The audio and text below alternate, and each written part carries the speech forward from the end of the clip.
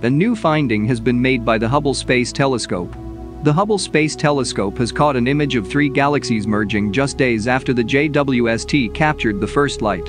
IC 2431 is a galaxy merger in the constellation of Cancer that is about 682 million light-years distant.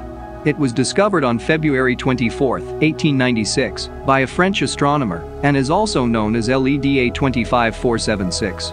The NASA ESA Hubble Space Telescope observed what appears to be a triple galaxy merger in progress, as well as a chaotic mixture of star formation and tidal distortions caused by the gravitational interactions of this galactic trio, said a Hubble astronomer.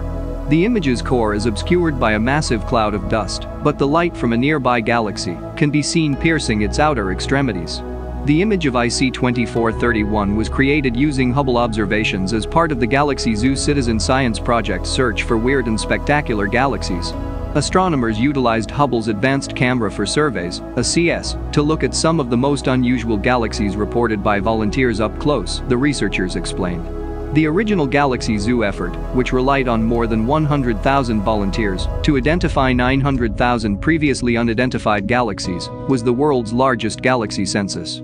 What would have taken a professional astronomer years to complete was done in only 175 days, and it spurred a steady stream of astronomical citizen research projects.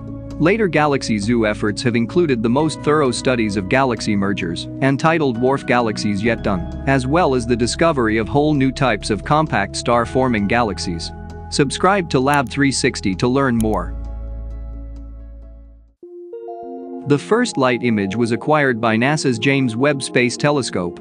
Despite the fact that this is a fantastic success, the enormous space telescope still needs a lot of work, as evidenced by the photo. The International Space Union confirmed this information, stating that the JWST's first light image was captured on February 3. This is the first of many steps to take photos that are initially unfocused and use them to gradually fine-tune the telescope, NASA stated in a statement on its official blog.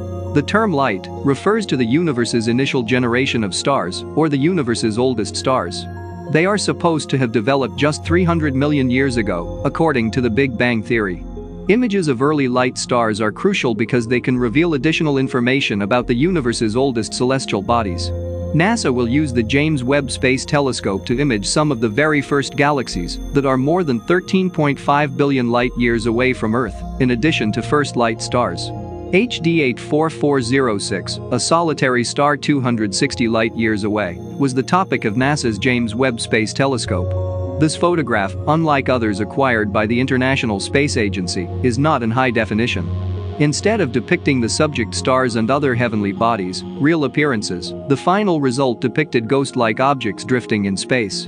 This merely goes to show that JWST isn't ideal. This, however, is not a defect. The manager of the James Webb Space Telescope stated that the machine's mirror preparations will take months. Well, we are confident that as time goes on, the JWST will provide us with some magnificent photographs. What are your thoughts? Leave your thoughts in the comments section and keep watching the video to discover more about the James Webb Space Telescope's latest developments.